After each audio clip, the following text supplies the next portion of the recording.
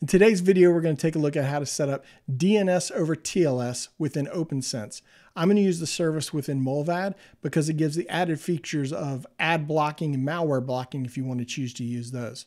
So let's walk through how to do that in this demo setup of OPNsense that we have here. We're going to actually go out to services. This is how we'll start with the setup. Unbound DNS and then down to DNS over TLS. Within here, it's going to ask you how you want things set up. So go ahead and hit add. And then we need to add in some information here. We won't put anything in the domain, but we are going to use the server IP, the port, and the CN. So let's go ahead and get that information. I'm going to go over here and copy it. So I'm going to use the ad block version. So you've got a number of different choices that you can make. And I've got all those listed here. I'll have the link to it listed in the description below as well. So we need to get the host name. We'll put that down there at the bottom.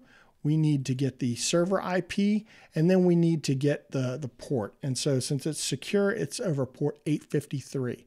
So we'll hit save, and we'll hit apply. So now it's set up to use DNS over TLS. However, we have one more little change we need to make. We need to go up to System, and we need to go to Settings, and down to General. And within here, you're likely going to have some DNS servers already.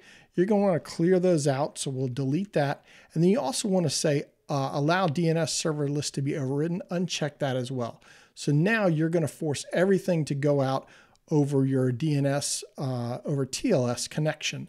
So we'll go ahead and save that. And now if we go over here and do a connection check again, it's not going to say that we're connected to the VPN because we're not.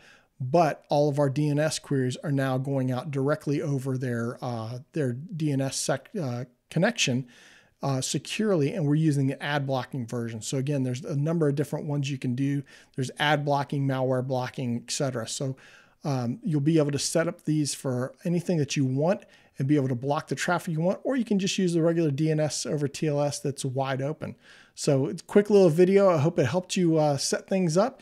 If it did, go ahead and give it a thumbs up, hit that subscribe button, and I'll see you in the next video.